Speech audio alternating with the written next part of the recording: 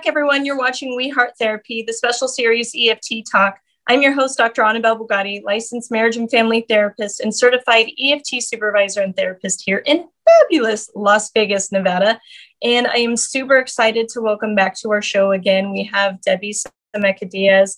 She is one of the trainers in the New York area. She is the founder of the Center for EFT in New Jersey. I hope I said that right. But there's a Center for EFT New Jersey, and Debi is the founder, and she's one of our amazing trainers, and she does a lot of great work around affairs, and she has some online stuff, which I'll have her share later on. And she's also been on our show before, contributing to some really, really great topics. So we're excited, Debi, to have you back again today. And we are going to be visiting the basics. So this is a trip back to the basics in EFT. And, you know, Debi, I'm sure in your growth as an EFT therapist and becoming a trainer, you know, knowing the basics is really important. Yet in some levels, the basics are so simple, but it's something that I feel like even as we grow, we can kind of keep losing and kind of plateau in again. What do you kind of see for therapists as they're kind of learning EFT? Well, I agree with exactly what you just said as far as back to the basics. The basics are really simple. In fact, our model of EFT is super simple. And I think what I've noticed, because I've been a trainer for I think 12 years now, is I noticed that sort of the trainings and the way we're teaching EFT gets more complex over the past 12 years. And then I'm like, wait a minute, we need to simplify this down and go back to the basics. What are we doing in our sessions? And the thing that I'm noticing the most that's happening with therapists is they're so busy tracking cycles and assembling emotion that they're forgetting to look in the room and be experiential. That's the biggest thing that I'm noticing. People aren't saying what they see right in front of them because they're tracking words. And I'm really finding that once you start tracking words, you're missing when people are looking down or the slightest shift of the body. And those are the things that we really, as EFT therapists, need to be kind of like noticing that and saying those. Stop mid-sentence and say what you see in the room, because that's more important than tracking the content story. So, right. And part of the cycle isn't really about the content. It's about the process of emotion. And I like what you're saying is we can get so caught up kind of in the business of the cycle that we forget to see the person in front of us and the emotional cues that they're giving us. That gives us a lot of information about their emotional experience. And then we kind of miss stepping into that because EFT is present process. Yes, we do talk about the past, but as it relates to the here and now. And it's important to be able to stay in the here and now. And I have found that a lot with supervisees is staying in present process is super hard and they kind of miss it. It's like, and it is hard. I get it. Like EFT is simple, but complex at the same time because there's a lot of things coming at you at once. And so being able to sort through what's in front of you. And even I think the biggest hurdle or the first hurdle is being able to understand what's right in front of you and to be able to conceptualize what's unfolding right in front of you. Right. Well, and I think you're talking about the things that the couple's throwing at you, right? There's so much that information that they're giving you. And then I also feel as the EFT therapist, we're trying really hard to hold so many balls of like on the model, if you will.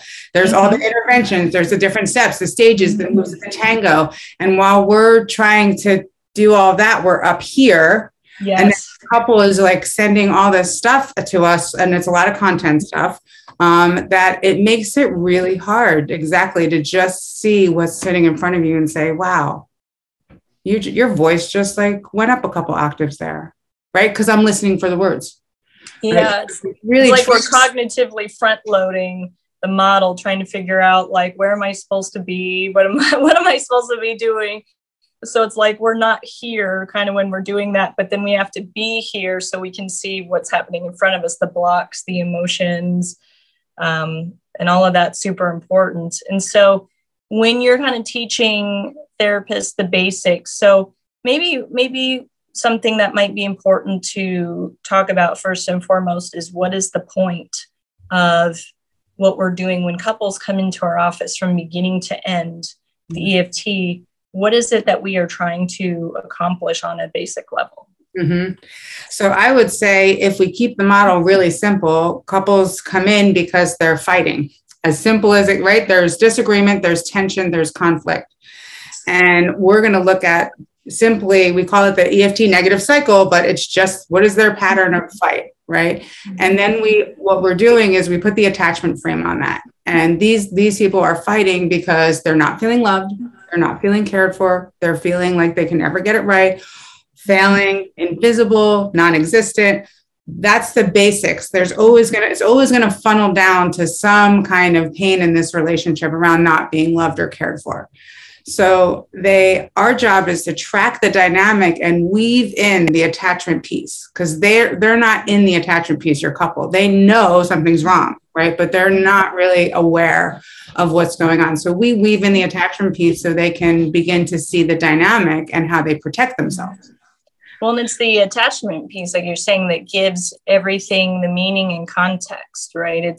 It wouldn't be EFT without attachment, because the dance that the couple is doing is attachment. And we know through attachment science, as Sue says, all behavior makes sense when viewed through the eyes of attachment. And that's super important on a basic level, because we take a non-pathological stance, which is where I see a lot of therapists get stuck. It's like they kind of want to take sides, and it's easier to have empathy and relate to somebody we see as maybe being victimized or being bullied or pushed. And then we can fail to kind of see the attachment dilemma happening for the other partner. And then we can, this is, abuse, or this is that. And they don't see the system that's at work. And, then they can get into like, this is personality disorder, or they have addiction, or all these things that say, no, we shouldn't be working with them, rather than saying, actually, these are all to me, it's like show and tell. We take all these pieces, the affairs, the addiction, the behaviors, all of it, put it on the floor, lay it out like show and tell in kindergarten for all of us to see and organize and make sense of. How do these all fit together? Because clearly, because the fact that you guys are here says that you're having a hard time navigating this, and some of these, so knowing, like you said, how some of these things fit in are these emotional processes like addiction, what they're turning to help regulate and deal with emotions. That's right. So, I love what you're saying is, couples come in and most often it's because they're fighting. Sometimes couples describe feeling disconnected, and their version of disconnection isn't like this loud, hot broiled fights. It's more of the way that they just kind of go in their separate corners and don't interact, but either way, we're looking at that system of interaction, and we want to help them solve their own problems, right? That's right.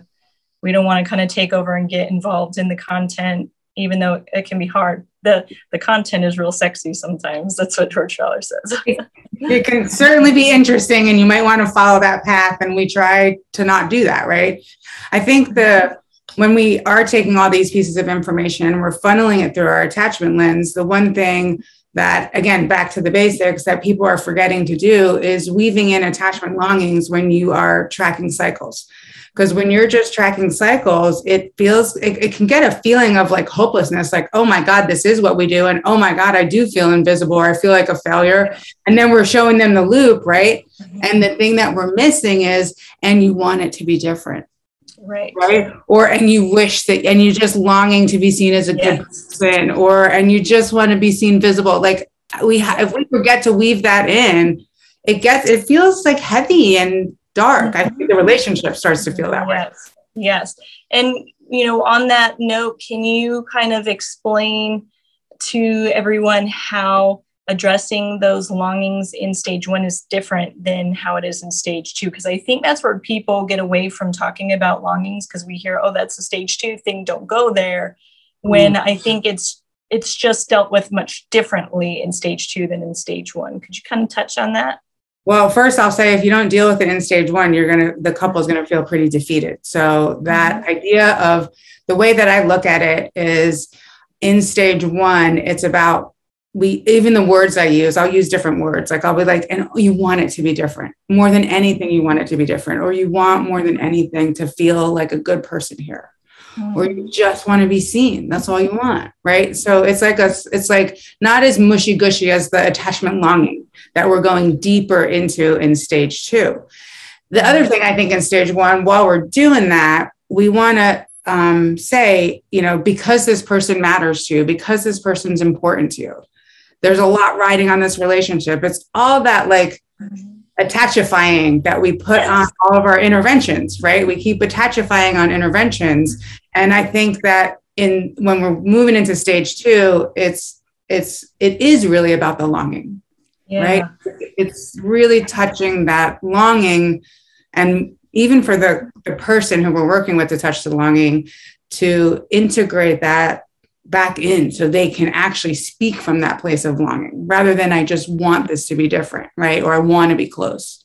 Yeah. And so what I think I hear you saying is in stage 1, we are connecting the longing to kind of the moves in the cycle, the longing for change, the longing to be seen differently, the longing to have closer connection, versus stage 2, we're going into a much deeper form of longing that's more around individual, like attachment needs, like, my core need, my core thing that drives me is wanting to feel accepted. And can I, turn to you and get that? That's much different and much deeper. And so I think that's where some of the waters get murky, is it seems like we've kind of banished a lot of these things into 2 separate corners.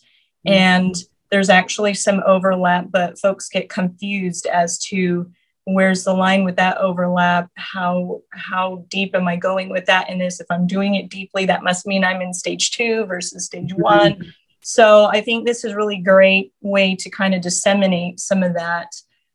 So stage 1, so kind of our stance, and let's talk about our stance when couples come in stage 1 is we don't see them as sick or pathological. Doesn't mean we don't address things, but we do it in the EFT way, right? With relentless empathy and curiosity, so that they don't feel like, oh, this therapist is coming at me with judgment and condemnation. They're never going to see me as a human. So I'm going to close off and not change and not be open and dig in. So that's why we take that stance. And so our objective in stage 1, you're saying, is to really identify this system, we call it the cycle, but also the attachment longings, the attachment dilemma that give all the meaning and the context to the cycle, right? It's the reason for it. And if it doesn't make sense to you guys, then we haven't explored deep enough. We're probably not in the attachment frame. And we want to work on the experiential level. So why is it so important for us to work on the here and now, what's alive in the room? Why is that important for us? I would say because we can teach people all about EFT and attachment, and there's absolutely no change, because the change is going to happen on the experiential level. So why are we stressing that we need to go into people's experience? Is if we want people to start to shift, like even stage 1, if I'm going into therapy with you, I usually don't feel cared for. Let's just go. I actually don't feel cared for by you in any way. After being through X amount of EFT sessions, and by me experiencing you in your sadness, loneliness, hurt, like softer emotion, and you're held there because the therapist holds you there, that starts to change my experience of you. And in stage 1, the first change is really, I need to start to buy in that you care about me.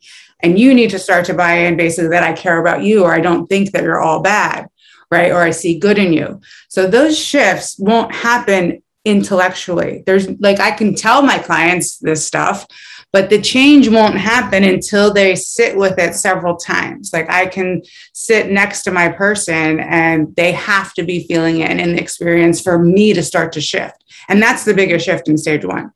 My perception of you. Yeah. And what you're saying is this isn't an opinion that EFT has that, the best way is this way. We actually have neurological science to back this up. We know that emotions are hardwired into the body in the same part of the brain as our basic survival needs. Attachment is survival, whereas, you know, the logical center is not a function of that survival place. So when your attachment system detects disconnection, it fires off a signal in the brain as danger, and it turns on that survival system.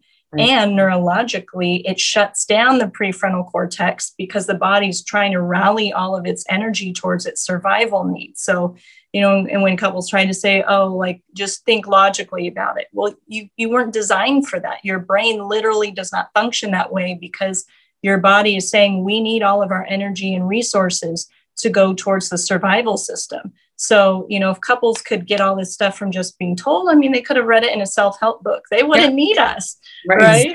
Exactly. And they're in the fight at home. Guess what? That list of do's and don'ts and I statements goes right out the window because they're not in that space. Their survival system is online. And so we're really working, what you're saying is on the survival level, where we're helping their nervous system to rewire itself in that open system, because that's the most powerful motivator of behavior. Right. And when you're talking to me, I can flick away and reject what you're saying. It's much harder for me to flick you away and what you're saying when I'm sitting next to you and I start to feel your sadness because it's in the room, right? Yes. And the longer we as the therapist can kind of expand, this is why we access and expand emotion in EFT, is that expansion helps the rewiring and helps the shifting happening. And it's much harder for me to just go, oh, you don't feel that way. Right. But if we're in our headspace, I could just flick it away. It's just words. Right. And then I stay in my pain and suffering. Which is what, when people, it's kind of like stage one is a clash of the titans between the protections and the longings.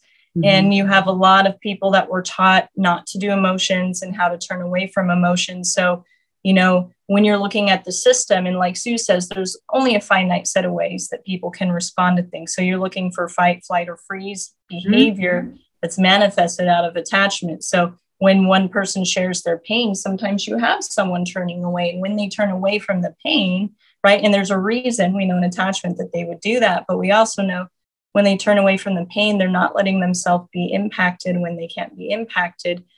Then they don't do the things that are emotionally responsive or change the system there, because the very emotions are super important, right? We're supposed to feel bad when we hurt other people, but when we turn away from that pain and we don't let ourselves be impacted, then we're not motivated to change. Exactly. And so that's why helping everyone to feel their emotions and work on that level is so important. Mm-hmm. And so Debi, on a basic level, so where are we trying to get, so in terms of pursuers and withdrawers, from before we go into stage 2, where are we trying to get a withdrawer to? Because we know stage 2 starts with withdrawal re-engagement. So what are we working with? So I would say there's just a couple of things you're looking for with withdrawers. One is, I would say, and I think this is a mistake a lot of people make, is withdrawers have to feel their feelings live in session in stage 1 before you start withdrawal re-engagement. And that sounds so basic and simple, but I hear so many people say, oh, I'm doing withdrawal re-engagement. And I'm like, has the withdrawer felt or accessed? This is the most they've ever felt. And then they don't feel anything, right? It's still very heady and cognitive. So the first thing I would say is, withdrawers do access emotion in stage 1, right? We got to get them in their body. We got to get them feeling some kind of hurt or pain or sad or what it feels like to fail. Like, they don't have to label the exact emotion, but there's got to be some body sensations happening for them. So that's... And while you say that too, it reminds me that I see a lot, again, we really stay out of pathology, guys. And I see it kind of runs amok when I'm just like, it drives me crazy a little bit when clients come in and they're not feeling emotion. You know, we start going to, oh, they must be autistic because they can't feel emotion. Well, you know, there's a lot of attachment reasons why people don't do emotion, and it has nothing to do with being autistic or being a narcissist or any of these other ugly labels. Mm-hmm. So again, like just because a withdrawer doesn't show their emotions on the outside doesn't mean that they're empty or that they lack the capacity or the ability on the inside. They've just learned for survival reasons not to do it openly. That's right. And that's what we've got to get curious about and find out. So while you're saying that, I was like, yes. Yeah. And the other thing that I think is also really important for withdrawers is the buy-in around the pursuer's behavior. If we're going to expect a withdrawer to go deeper into their experience and share pieces of view of self and their longings, which is stage 2, right? They have to be able to look at that pursuer that they're in relationship with and be able to feel, not think, but feel, wow, all this fighting and all that anger that was coming at me, as crazy as it sounds, but that was you fighting for me because you really love me. Like, I got to buy into that on a deeper level, not on a head level because someone told me that. And part of that buy-in comes from the cycle work that we're doing. We're helping each person kind of own their moves. Like a pursuer, we would be having them start to own that when I get scared, I'm going to lose you. I push, I protest. I will take out my verbal axe if I have to tear your wall down because I desperately want to be on the inside with you, or I'm desperately afraid to lose you, right? So really owning the attachment moves and being able to, really communicate about those a lot differently. Right. And so for the withdrawer, you want them to hear, that attachment, be able to take in that attachment dilemma for their partner, that this anger, their protesting move is about their love for me. And for the pursuer, what are we working on helping them? So I just want to add one more piece to that. Again, I'm going back to the experiential piece because the pursuer can say, yes, I am fighting for you because I feel like I don't matter. And I take out my verbal acts because I want to feel loved here. Again, cognitive words. The pursuer has to access the longing and the pain and the loneliness, and it has to be felt in the room. So that's the thing that's going to shift the withdrawer is going, oh, yes, that's how you feel, right? Because all the rest of it's just, especially pursuers are wordy, so blah, blah, blah, right? They'll just get away.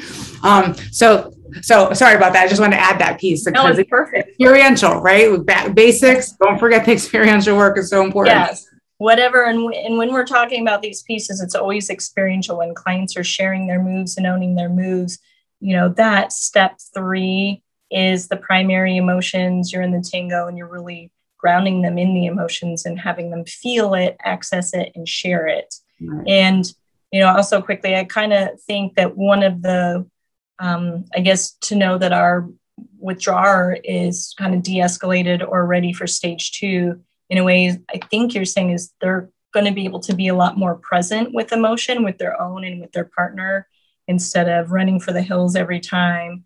They'll be able to access internally some bit of their emotion rather than just kind of banishing it away.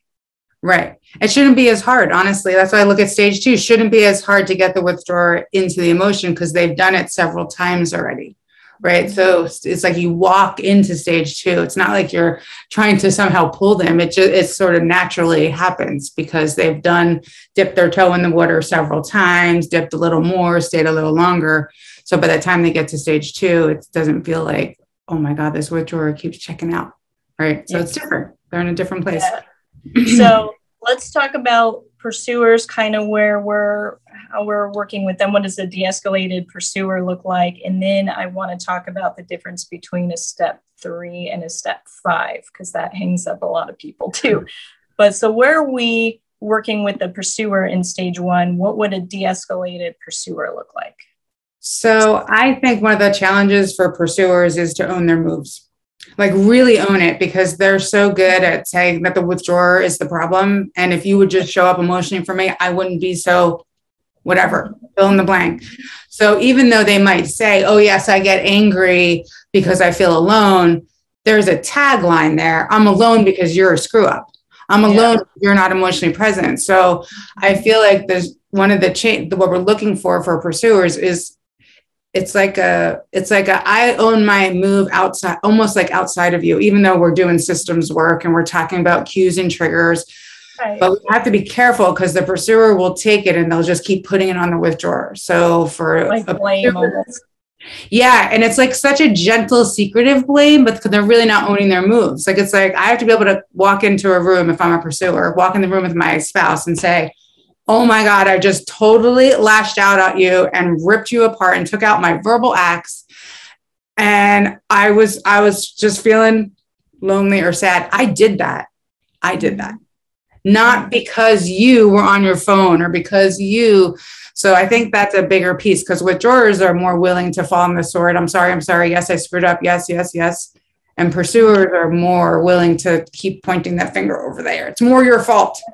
Yeah. If you would just show up emotionally, then I would calm down. And they have a struggle seeing the impact of their move on their partner. And sometimes they do. And it can be kind of this double-edged sword for them, where it's like a lot of pursuers keep fighting to not be seen as scary, yet they can also sometimes see that they start acting scary as a way to fight, as a way to be loved, as a way to have themselves be seen the way they want to be seen, right? So it's like, I got to act monstrous to prove that I'm not a monster. It's that right. Double bind. Right. So by the end of stage one, that pursuer is really owning their move, say, yes, this is my move, but I can also take in that this doesn't work out so well for my partner, that when I take the claws out or the axe out, that this actually really hurts my partner, and they're withdrawing, they're going away is part of how they protect themselves. And it's not because they don't love me. It's actually because they love me that they're going away. It's owning that I hurt my partner. Mm-hmm. I hurt you. I love you. And I'm the one I hurt you. Like, that's a hard thing for people. And it's a little harder, I think, for pursuers to really be able to just own, like, my claws come out and I am literally cutting you up. Right. Even if I'm a soft pursuer, right? I'm a soft pursuer and my little baby claw comes out. It hurts. So I hurt the person I love. That's a hard thing for pursuers to acknowledge and sit with and kind of own that. Mm-hmm. Yeah. So, and one of the things we have to be aware of too, is when we're going into these things, we can't expect clients to just like follow the script. There's going to be blocks. There's going to be exits. And we have to be prepared for those and expect and anticipate those and know that they're normal and not a sign that you're doing something wrong. Exactly right. The dangerous territory for EFT therapists when they start thinking they're doing everything wrong. Yes. Right. Yes. That's the worst thing. So let's talk about another piece of basics. So this is a difference between step 3 and step 5. So step 3 in stage 1, step 5 in stage 2. And what I find a lot of therapists kind of get hung up on is they're thinking, well, I'm going deep, so I must be in stage 2. Mm-hmm. Can you speak to that?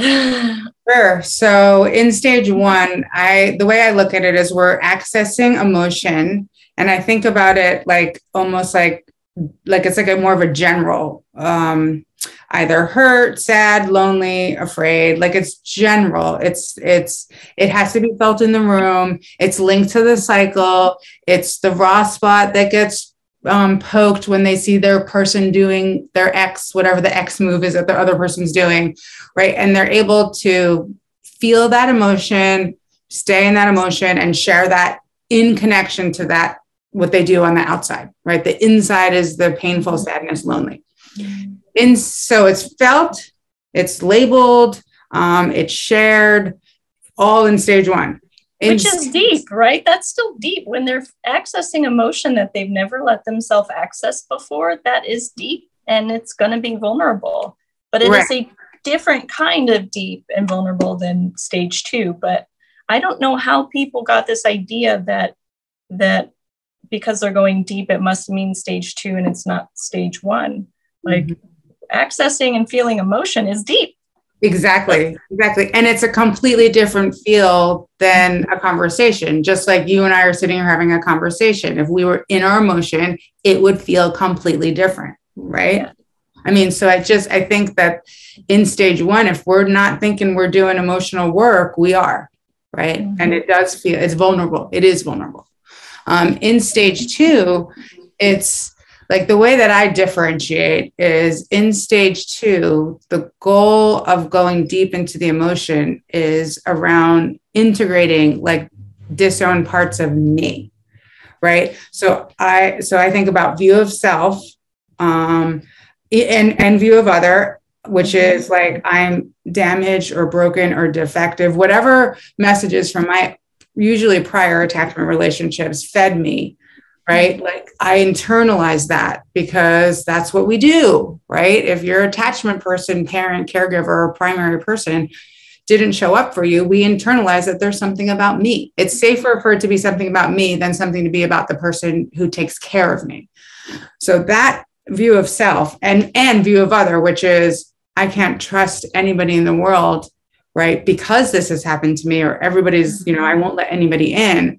And that's that attachment history, right? I don't let them in because I've been taught from my previous attachment experiences that people won't be there for me, or they'll reject me, or not show up for me, or, right. any one of those. Right. And while you're talking, so I just kind of want to hold you in this place because it's important. I know view of self and view of other does come up in stage 1, and we still talk about it in stage 1, but going into it in step 5 is much different, right? So I think, and you correct me if I'm wrong, Debbie, is that in stage 1, when it comes up, we're kind of plugging it back to the moves in the cycle and the reactive pattern, versus stage 2. Now we're actually going into those deeper parts of self, and we're working on healing and integrating those parts. Exactly. So we don't ignore it in stage 1, right? I feel like we make it explicit and link it back to the cycle, right? Yeah, so this isn't just these wounds, these vulnerable wounds around view of self don't just exist within the relationship. This is like my fundamental way of viewing myself and moving through the world and just experiencing relationship with other humans. And so we're going in and we're helping them own and access that wound that lives inside of them. And we're helping them start to own that I'm a person who deserves to be loved, that has needs and emotions, and this is what it means to be human, and it's okay to have those. And actually it can be good and healing, and we're going to start helping them to access those and come to terms with those and really accept them in themselves, and then turn and share it with their partner and ask their partner to be that safe one to show up for them, to fill the tank, right? And your client's partner doesn't have to have been the originator of the wound. Sometimes they are, but they don't have to be the originator of the wound in order to help heal it, right? To be a part of the solution, right? If this was a family of origin wound where somebody fundamentally sees themselves as unlovable and unworthy, is that something their partner can absolutely help heal by loving them and helping them feel worthy? Absolutely. Right. It's about you don't need to be alone in your unlovableness and unworthiness that you've been carrying around for your whole life, right? It's you can share that dark place with me and I will just love you and be with you in that place. That's the difference. That's the thing that we're doing in stage 2. Like the healing begins in that process. But it really is. It's like, I might walk out of EFT therapy, successful EFT therapy, still feeling parts of me are unlovable or parts of me are broken and damaged. The key is what I've learned through the process is when they get scraped by the outside world or by you, I can go into that painful place, into the dark place, and I will turn to you and reach to you to come and be with me in that space rather than attack you or come after you or shut down. That's what we're trying to do. When I bring you into this space, I let you come into that space and I let myself take in your love. That's a double-pronged process, right? It's not just reaching and asking, because you'll find this. I find it really common with pursuers too, is that I may invite you in, but when you offer the love, I may block it out because I don't know how to trust it or let it in. And so we're also helping with that second part, whereas when you're offered the love, being able to take it in and being nourished by it. And that's what starts to heal the wounds, is that, I love what you said, getting scraped by the outside world, but I can turn to you. You're my safe place to go. And, I share that emotion with you, that emotional space, and you're you're my safe person. You're in my corner. You're my cheerleader, my supporter, my haven from the storm. You'll bandage me up and remind me that I'm loved and that I'm a good person. And then I take that in, I feel healed, I feel better, I can brush myself off and get back on the horse again. Mm-hmm. Right. And even if I'm scraped by you, right? If I take in your love for me and enough experiences, then even when I get scraped by you, I might not in that moment be able to turn to you, but what we're trying experientially, we want our clients to feel safe enough to do that. So, okay, I got scraped by you, and later that day or the next day, I turn to you with my heart open and I share that pain for you to come in and comfort me. Right. So, I mean, it doesn't like rock the foundation. Right.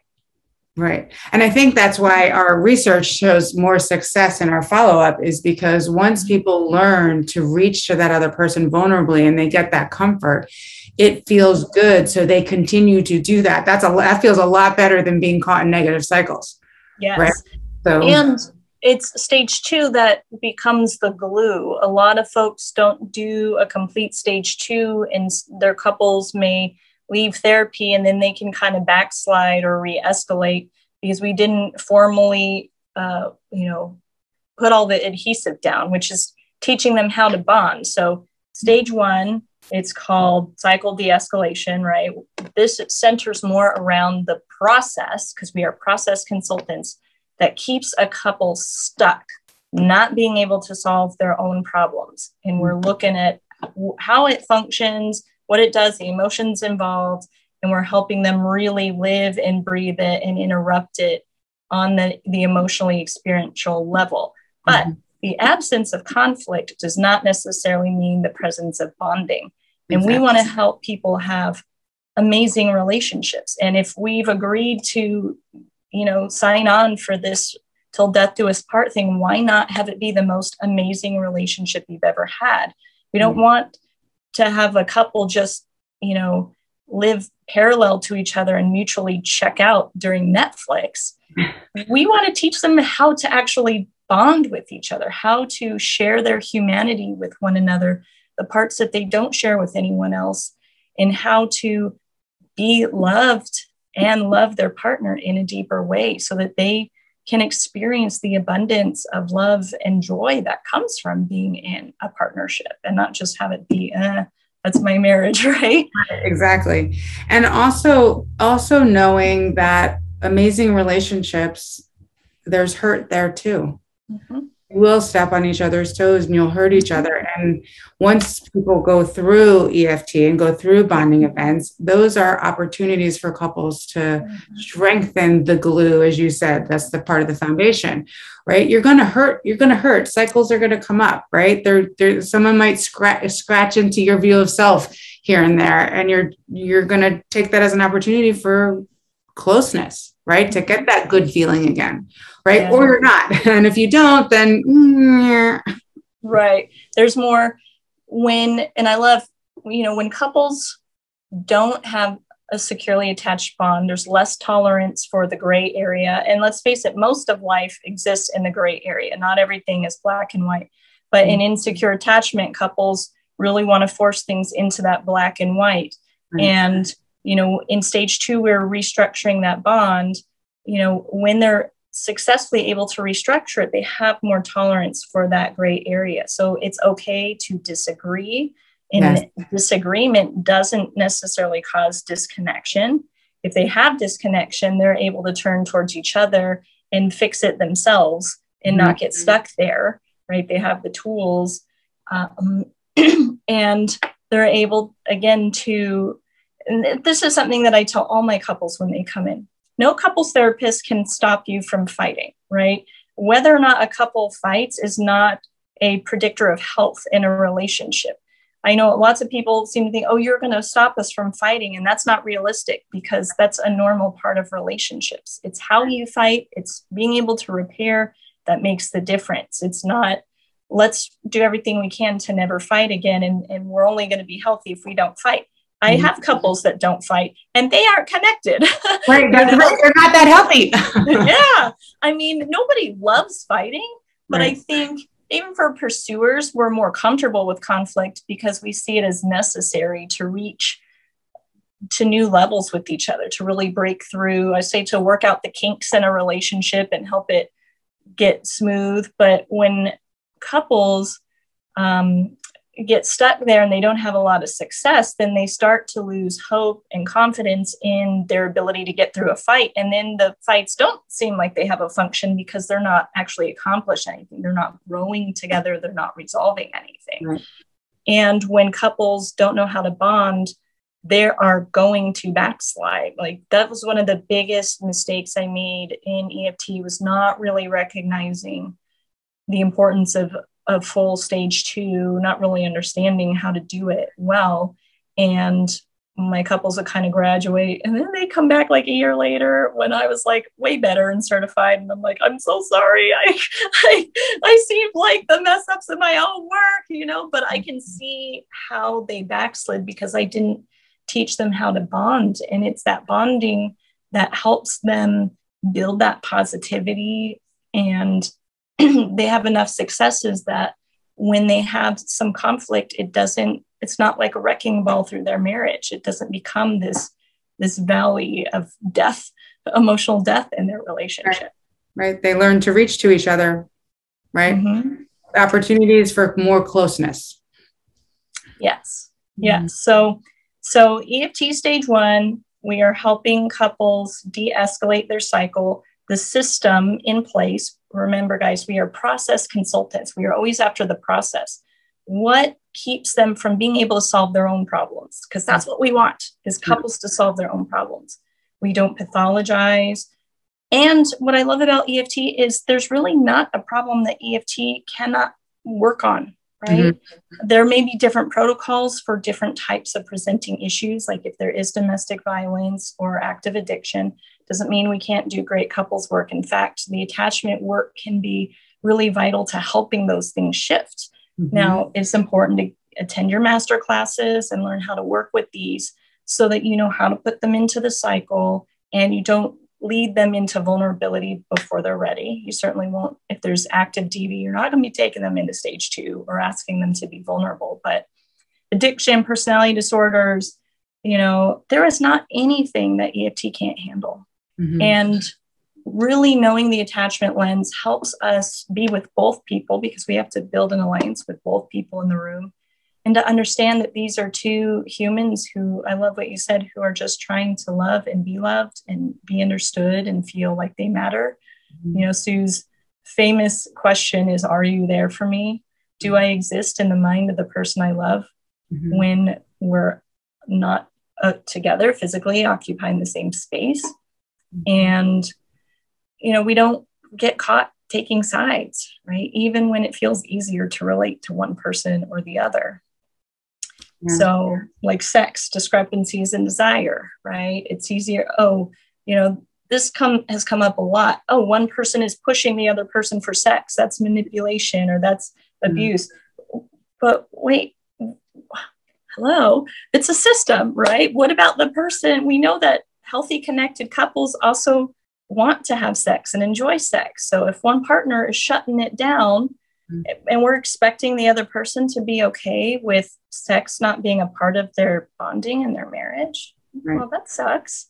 Mm-hmm. There's something there too, right? There is two sides to every story, and our task is to see both and make sense and bring them together and see, okay, this is the dance that you guys do right now that gets you stuck.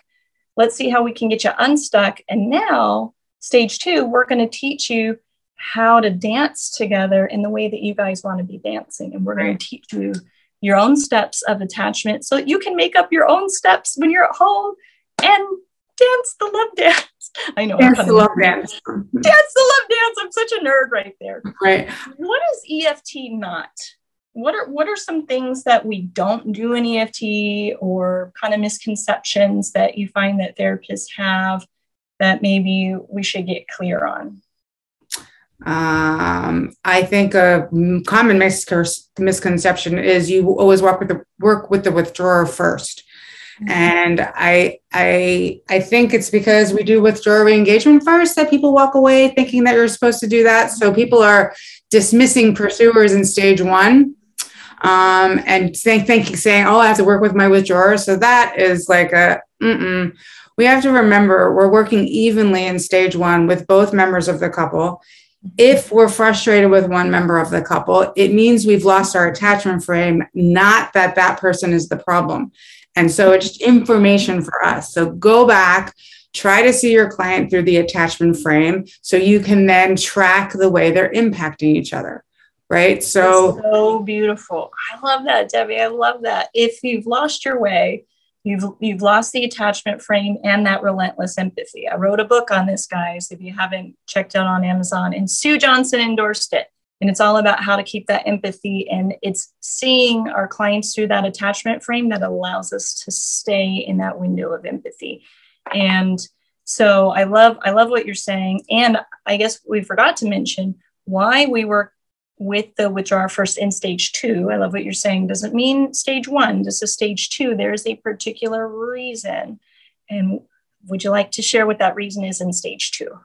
Sure. Well, what I would like to ask people to do is put yourself in the shoes of a pursuer and withdrawer and imagine if you're in stage two, if you are a pursuer, are you jumping off the cliff before your withdrawer does?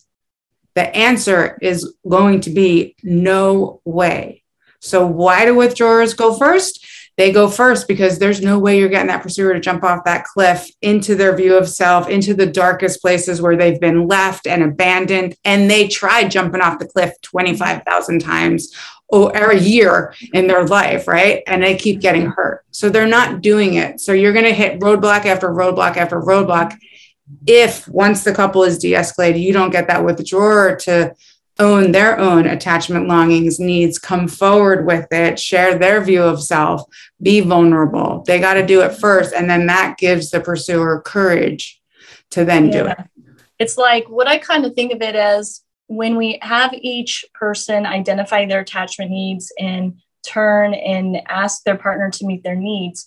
If the other partner is not emotionally engaged and online, it's like leaping off a trapeze and having no net underneath you. You have to have something to catch you. And pursuers are usually already a lot more comfortable with knowing their emotions, accepting that they have emotions. They're not usually the type, sometimes they are, but they're not usually the type to dismiss or disown the fact that they have needs. Usually they're the ones fighting, even if they have to use the claws to get their needs met. So if a withdrawer can't even admit that they have their own needs and emotions and that those are normal and valid and reasonable, guess what? When that pursuer turns to share, they're going to be dismissing their partner's needs. Like, you're just being too needy. You need to need me less. And that's going to create a huge rupture. And that's already what's been happening for that partner. So that's why in stage two, particularly what you're saying, Debbie, is why we need to have the withdrawer go first, is we need to have them online to build that safety net so that when it comes time for the pursuer's turn, that withdrawer is not dismissing. Because if they're disowning their own needs, they're disowning their partner's needs. And so we can't complete the stage safely if we can't get it's kind of like I don't want to say the slowest link, but we have to have both people kind of up to that same level before we have them then take the next step to dive in. Yes. Yes. Yeah. So is there anything else that's really important that you feel like our folks need to know about EFT on a basic level, or what they could do to, I'm a big fan of folks touching up on attachment history, because for some reason our schools did a very terrible job teaching us about attachment. They just taught us it was about bonding. They didn't teach us that actually behavioral change and emotion regulation are actually part of it. Right. What would you suggest?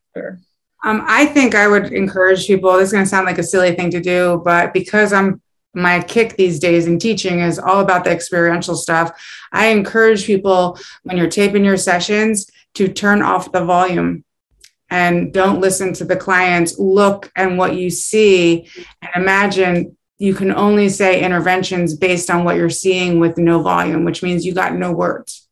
So what do you learn from your couple? We did this in core skills. I had a couple people who were willing to turn off the volume and type in the chat box what they were seeing about the couple. And it was fascinating. And it was actually, we were all on the same page, seeing the same thing, but it's really training yourself really to not listen to all the content, but training yourself to catch the process, comment experientially, and stay in with what's happening right in front of you. If you have words of stories of what happened last week, you're making it harder for yourself when you start following that story of the fight from last week. So I think that's brilliant. I'm going to try that, because you're watching it and you're like, I see these hand gestures. What emotion is my client conveying? You can see, is one person turning away, one person is turning towards. That's the basic attachment dance, is that balance between closeness seeking and distance seeking. So you got one who's seeking distance and they're putting their hands up, or the pursuer is like, Exactly. Even if you just watch 5 or 10 minutes of your session that way, to just start training yourself. I think we need to train ourselves. I talk about training your clients to be good EFT clients. We need to train ourselves to be good EFT therapists, which is training the brain to pick up different things than we normally would as therapists, right? It's not about the story. And what I love, so that's brilliant. And I'm going to start doing that. Man, thank you. That is a wonderful tidbit. That's just going to change my life. Thank you. And, too, guys, when you're watching your tapes and you see a client who you're not seeing anything from, right? Recognize that that's not an absence of signals. It's a signal, right? If the world is falling down around them and they're just playing cool as a cucumber, that's a survival strategy, right? So don't assume that just because you don't see emoting that nothing is happening. They're never not doing nothing, right?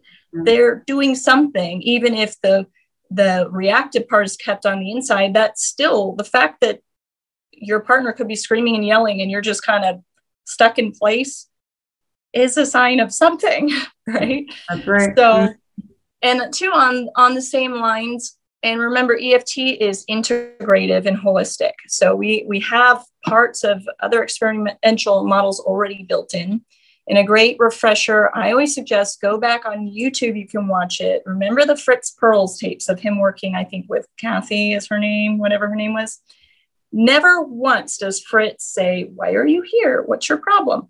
All he does is read her body movements. Right. And it's just a brilliant refresher to, like, when I'm sitting here in session, to pay attention to, like, oh, that client did a fist, or I saw them tighten their hands, or their eyes looked that way, or they took a deep breath, or, it helps you hone in and pay attention to these things that we can easily miss, and our clients also miss sometimes, and start to notice, hey, something's happening. Right. Give yourself permission to not listen to the words. Give yourself permission to not hold 20 EFT balls in the air as you're trying to juggle them all.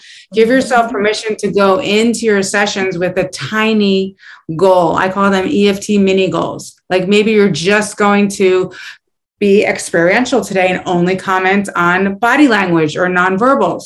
Maybe you just play with that for a session, right? And don't try to hold this entire model and figure it out and try to do the tango and the steps and the alliance and who's your pursuer and who's your withdrawer. How are you even emotionally present and picking up cues when you're in your head so much? Yeah, so it's going to be harder to tell when you're in your head and not in the present process. So, well, thank you so much, Debi. This was brilliant. So how do folks find you? If they want to take a training with you, they want to book a training with you, what do you have going? So my website is couplestherapynj.com. I have a whole training series on my website. I call them EFT boosters. I started them when COVID happened because I felt like people needed boosts in their EFT training. So there's all different topics there. And it kind of honing in on the skills and basically breaking down the model to little pieces. So that's on my website. Of course, externship and core skills. You can always find that information either at the ISEF website or that's on my website as well. But I just am a really big proponent of EFT and helping people break down the model, keep it simple, take small pieces into your session, hold that attachment frame, and you'll get it. Like, you'll figure this out. It's when we have too much in our head that we feel like we can't do this, and everybody can do it. It's just a matter of give yourself permission to be present with your clients. Absolutely. And you have a workshop or a series on affairs, right? I do. That's also on my website. Yep. It's like a 3-session affairs series training that's also available on my website, couplestherapynj.com. And that's N is in Nancy J, because it stands for New Jersey, guys. So if you're listening to this in podcast form, then it's couplestherapynj, New Jersey.com. If you're watching this on YouTube, I'm going to copy a link to Debi's website on the description for the video. So you can just hit the drop down and click right to it and go right to her site. And they can contact you through your site as well if they want to book you for training. That's right. They certainly can.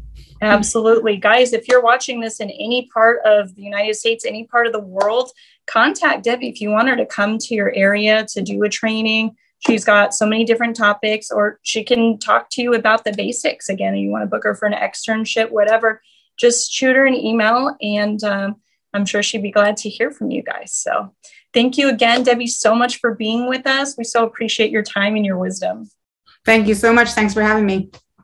And thank you so much to our viewers. Thank you for watching the videos and making them successful. Make sure you check out my book on Amazon, Relentless Empathy in the Therapeutic Relationship, Connecting with Challenging and Difficult Clients. It is an EFT book, and it was written for people who don't like to read a whole lot and don't have a lot of time. So, but it's a pretty awesome book. So make sure you guys look that up on Amazon, and make sure that you hit subscribe, because more videos are on the way. Don't forget to buy my book, Using Relentless Empathy in the Therapeutic Relationship, Connecting with Challenging and Resistant Clients, for helping professionals. Available on Amazon or on my website, www.drbugatti.com.